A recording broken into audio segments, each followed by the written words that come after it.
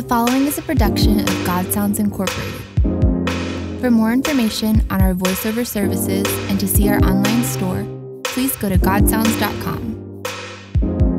God Sounds, where faith is heard.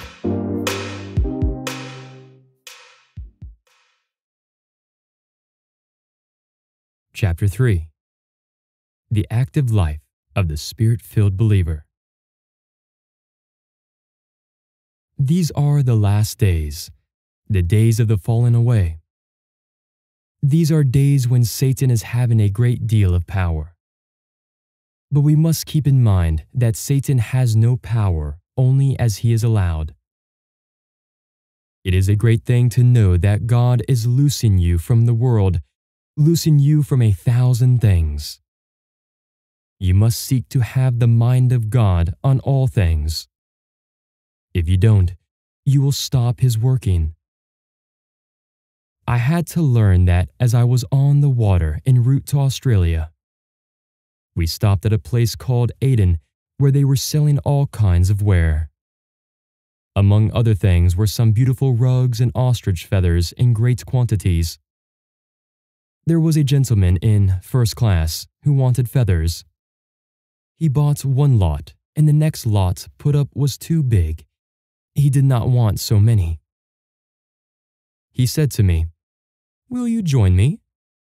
I knew I did not want feathers, for I had no room or use for them and wouldn't know what to do with them if I got them. However, he pleaded with me to join him. I perceived it was the Spirit as clearly as anything, and I said, "Yes, I will." So the feathers were knocked down for $15. Then I found the man had no money on him. He had plenty in his cabin. I perceived it was the Spirit again, so it fell to my lot to pay for the feathers. He said to me, "I will get the money and give it to one of the stewards." I replied, "No, that is not business. I am known all over the ship. You seek me out." The man came and brought me the money. I said, "God wants me to talk to you. Now sit down." So he sat down, and in 10 minutes' time, the whole of his life was unhinged, unraveled, broken up, so broken that like a big baby, he wept and cried for salvation. It was feathers that did it. But you know, we shall never know the mind of God till we learn to know the voice of God. The striking thing about Moses is that it took him 40 years to learn human wisdom, 40 years to know his helplessness, and 40 years to live in the power of God. 120 years it took to teach that man, and sometimes it seems to me it will take many years to bring us just where we can tell the voice of God, the leadings of God, and all his will concerning us. I see that all revelation, all illumination, everything that God had in Christ was to be brought forth into perfect light that we might be able to live the same, produce the same, and be in every activity sons of God with power. It must be so. We must not limit the Holy One, and we must clearly see that God brought us forth to make us supernatural, that we might be changed all the time on the line of the supernatural, that we may every day live so in the Spirit that all of the revelations of God are just like a canvas thrown before our eyes, on which we see clearly step by step all the divine will of God. Any assembly that puts its hand upon the working of the Spirit will surely dry up. The assembly must be as free in the Spirit as possible, and you must allow a certain amount of extravagance when people are getting through to God. Unless we are very wise, we can easily interfere and quench the power of God which is upon us. It is an evident fact that one man in a meeting filled with unbelief can make a place for the devil to have a seat. And it is very true that if we are not careful, we may quench the spirit of some person who is innocent but incapable of helping himself. We then that are strong ought to bear the infirmities of the weak. Romans 15, verse 1. If you want an assembly full of life, you must have one in which the Spirit of God is manifested. And in order to keep at the boiling pitch of that blessed incarnation of the Spirit, you must be as simple as babies. You must be as harmless as doves and as wise as serpents. Matthew 10, verse 16. I always ask God for a leading of grace. It takes grace to be in a meeting because it is so easy, if you are not careful, to get on the natural side. The man who is a preacher, if he has lost the unction, will be well repaid if he will repent and get right with God and get the unction back. It never pays us to be less than always spiritual, and we must have a divine language, and the language must be of God. Beloved, if you come into real perfect line with the grace of God, one thing will certainly take place in your life. You will change from that old position of the world's line where you were judging everybody and where you were not trusting anyone, and come into a place where you will have a heart that will believe all things, a heart that under no circumstances reviles again when you are reviled. I know many of you think many times before you speak once. Here is a great word. For your obedience is come abroad unto all men. I am glad therefore on your behalf, but yet I would have you wise unto that which is good and simple concerning evil. Romans 16, verse 19. Innocent. No inward corruption or defilement that is full of distrusts, but just a holy, divine likeness of Jesus that dares believe that God Almighty will surely watch over all. Hallelujah! There shall no evil befall thee, neither shall any plague come nigh thy dwelling, for he shall give his angels charge over thee, to keep thee in all thy ways. Psalm 91, verses 10 to 11. The child of God who is rocked in the bosom of the Father has the sweetest touch of heaven, and the honey of the Word is always in it. If the saints only knew how precious they are in the sight of God, they would scarcely be able to sleep for thinking of His watchful, loving care. Oh, He is a precious Jesus. He is a lovely Savior. He is divine in all His attitude toward us and makes our hearts to burn. There is nothing like it. Oh, they said on the road to Emmaus, did not our heart burn within us as He walked with us and talked with us? Luke 24, verse 32. Oh, beloved, it must be so today. Always keep in your mind the fact that the Holy Ghost must bring manifestation. We must understand that the Holy Ghost is breath. The Holy Ghost is person, and it is the most marvelous thing to me to know that this Holy Ghost power can be in every part of your body. You can feel it from the crown of your head to the soles of your feet. Oh, it is lovely to be burning all over with the Holy Ghost.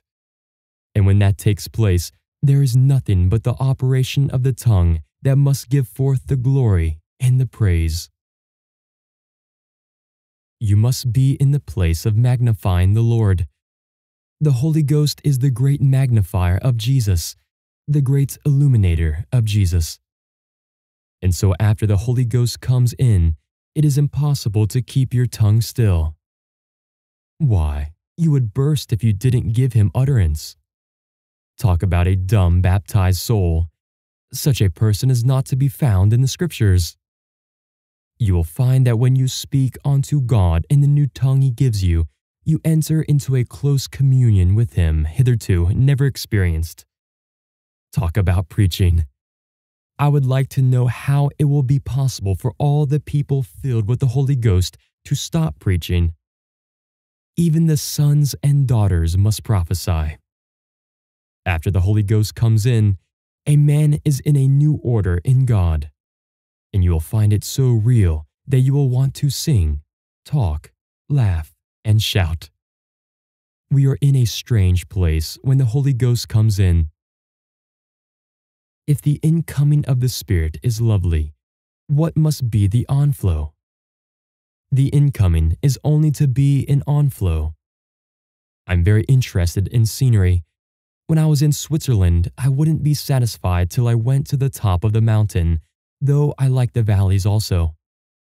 On the summit of the mountain, the sun beats on the snow and sends the water trickling down the mountains right through to the meadows. Go there and see if you can stop it. Just so in the spiritual. God begins with the divine flow of His eternal power, which is the Holy Ghost, and you cannot stop it. We must always clearly see that the baptism with the Spirit must make us ministering spirits. Peter and John had been baptized only a short time. Did they know what they had? No. I defy you to know what you have. No one knows what he has in the baptism with the Holy Ghost. You have no conception of it.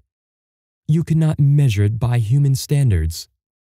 It is greater than any man has any idea of, and consequently, those two disciples had no idea what they had. For the first time after they were baptized in the Holy Ghost, they came down to the gate beautiful. There they saw the man sitting who for 40 years had been lame. What was the first thing after they saw him? Ministration. What was the second? Operation. What was the third? Manifestation, of course. It could not be otherwise. You will always find that this order in the Scripture will be carried out in everybody. I clearly see that we ought to have spiritual giants in the earth, mighty in apprehension, amazing in activity, always having a wonderful report because of their activity in faith. I find instead that there are many people who perhaps have better discernment than you, better knowledge of the Word than you, but they have failed to put it into practice, so these gifts lie dormant. I am here to help you to begin on the sea of life with mighty acts in the power of God through the gifts of the Spirit. You will find that this which I am speaking on is out of knowledge derived from a wonderful experience in many lands. The man who is filled with the Holy Ghost is always acting. You read the first verse of the Acts of the Apostles. Jesus began both to do and teach. He began to do first, and so must we. Beloved, we must see that the baptism with the Holy Ghost is an activity with an outward manifestation. When I was in Norway, God was mightily moving there, though I had to talk by interpretation. However, God always worked in a wonderful way.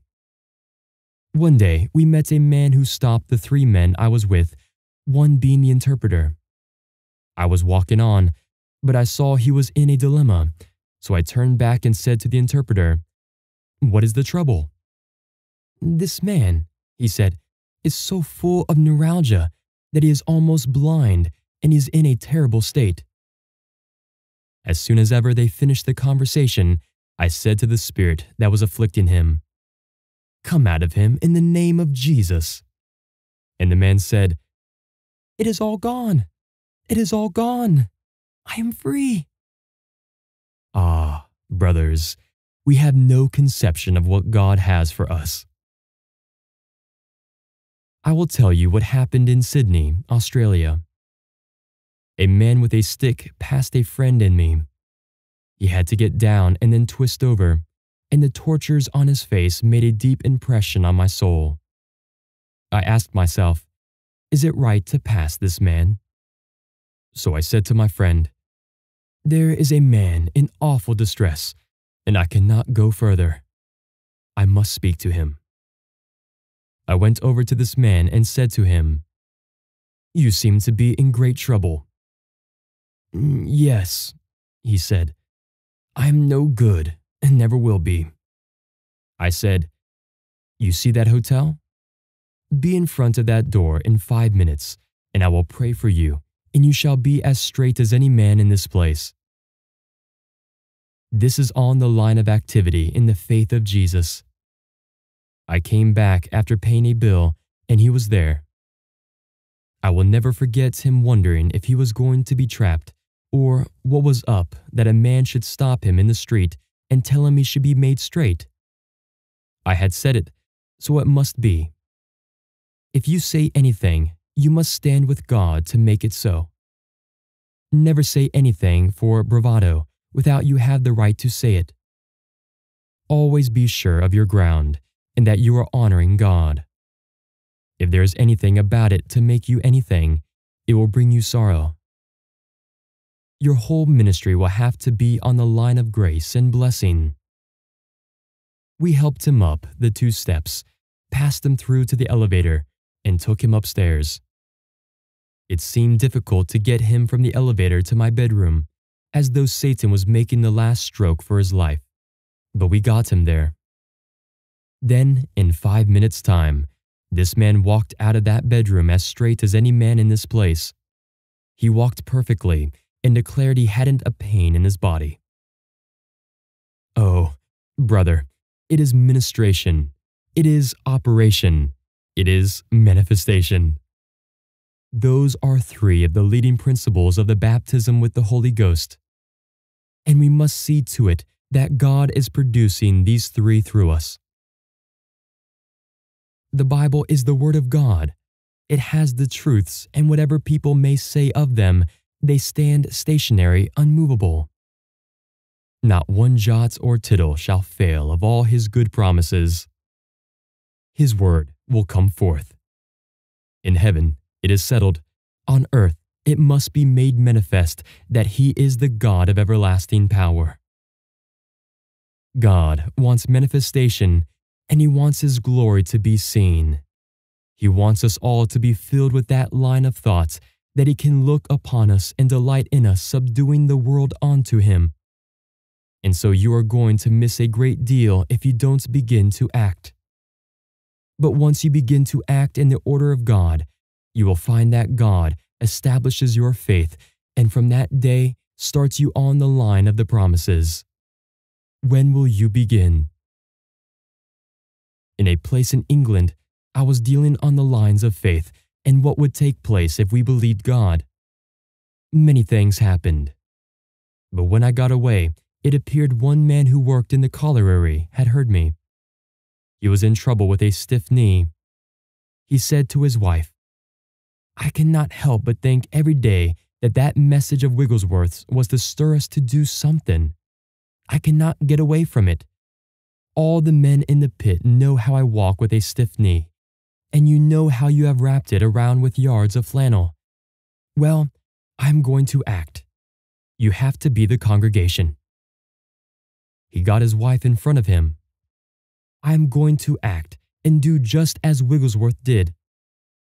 He got hold of his leg unmercifully, saying, "Come out, you devils! Come out, in the name of Jesus! Now, Jesus, help me! Come out, you devils! Come out!" Then he said, "Wife, they are gone! Wife, they are gone! This is too good. I'm going to act now." So he went to his place of worship, and all the colliery boys were there. It was a prayer meeting. As he told them this story, these men became delighted. They said, "Jack, come over here and help me." And Jack went.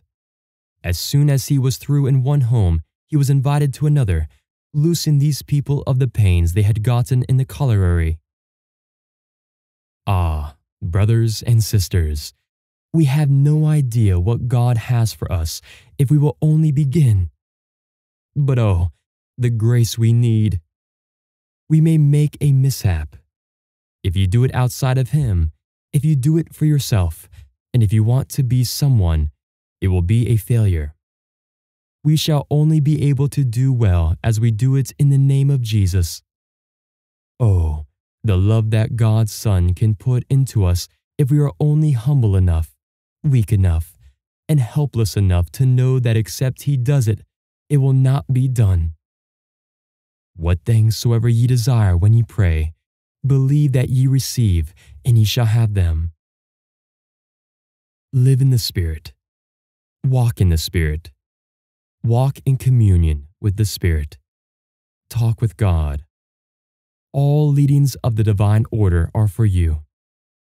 I pray that if there are any who have turned to their own way and have made God second, they will come to repentance on all lines. Separate yourself from every earthly touch and touch ideas, and God will bring you to an end of yourself. Begin with God this moment. You have just heard a production of God Sounds Incorporated. To support our ministry, you may purchase this audiobook at any of the following locations: godsounds.com, audible.com, or at the iTunes Store. You may also support us at patreon.com/godsounds to receive complimentary downloads.